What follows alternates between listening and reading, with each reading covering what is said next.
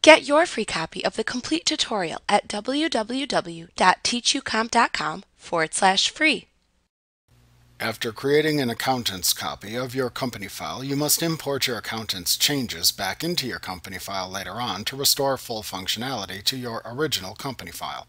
If your accountant sends you a file, open your company file and insert the copy of the changes your accountant gave to you on the removable media, like a DVD-ROM, CD-ROM, or flash drive, and then select File, Send Company File, Accountant's Copy, Import Accountant's Changes from File from the menu bar. You must make a backup before you can import the accountant's changes, so make a backup file when prompted to do so by QuickBooks. Then navigate to the folder or drive that contains the file with the changes and double-click the file to open it and import the changes. The accountant's changes pending message in the title bar of the company will then disappear. That means that you have successfully imported the changes. If you receive the changes from the internet using the file transfer feature, you will receive an email from your accountant informing you that the changes to the accountant's copy are complete and that you have changes to import. At that point, you have 30 days to import the accountant's changes into your company file. To download these changes, open your company file. Then select File, Send Company File, Accountant's Copy, Import Accountant's Changes from Web from the menu bar.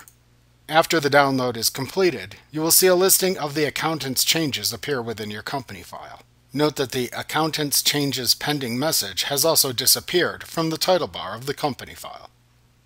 In this lesson, we will examine how to pay bills from the client's trust account using the Pay Bills window. If you need to review paying bills, please read the lesson Paying Bills in Chapter 12 of the Introductory QuickBooks Manual. To start the process, select Vendors, Pay Bills from the menu bar within QuickBooks to open the Pay Bills window. Next, select the Client Trust Accounts Payable account from the AP account drop-down that appears at the top of the Pay Bills window when you have multiple accounts payable accounts enabled within a company file. This will filter the window to show only bills entered against the selected Client Trust AP account. Next, you should ensure that you select the Client Trust Checking account from the Account field within the Payment section of this window to ensure that the funds from the Client Trust account will be used to pay the selected client bills. You can then mark and pay the bills as normal. Note that you should remember to change the Payment Account and Accounts Payable choices within the Pay Bills window when you go to pay the law firm's bills in the future.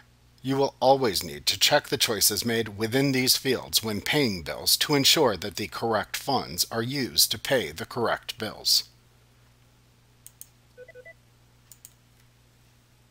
Like what you see? Pick up your free copy of the complete tutorial at www.teachucomp.com/free.